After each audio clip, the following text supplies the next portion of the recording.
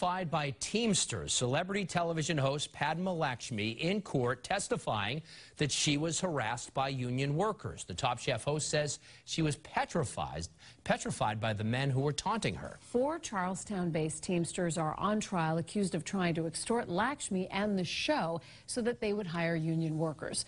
Louisa Moeller is live at federal court with more on today's testimony. Louisa? Well, Lisa, David, Lakshmi and other witnesses described how a group of large men prevented them from driving into the parking lot of a Milton restaurant, yelled into their cars, unlike any picket line Lakshmi says she's ever seen before.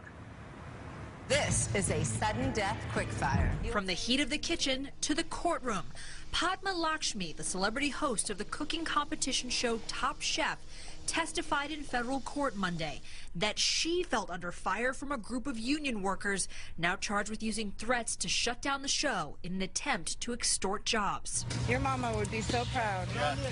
At least she knows I'm not a scab like you. Cell phone video shows members of the Charlestown-based Local 25 Teamsters shouting profanities and a racial slur outside Steel and Rye restaurant in Milton, where the show took its production on the road in 2014. What'd you say? You heard me. Lakshmi told the judge she felt targeted by one man in particular. Quote, he put his arm into the window and said, "Oh, looky here. What a pretty face," she said. I felt like he was bullying me. I could feel my heart beat in my chest. She claims he also yelled an anti-gay slur at her driver. These photos showing when Lakshmi and other Top Chef staffers say their tires were slashed. Top Chef employee Sandy Birdsong identified the man in the middle of this photograph, one of the 4 defendants on trial, John Fiddler, as the one who leaned into Lakshmi's car. Quote, I heard a man say, "There's the pretty one." He said that he would mess up her pretty face.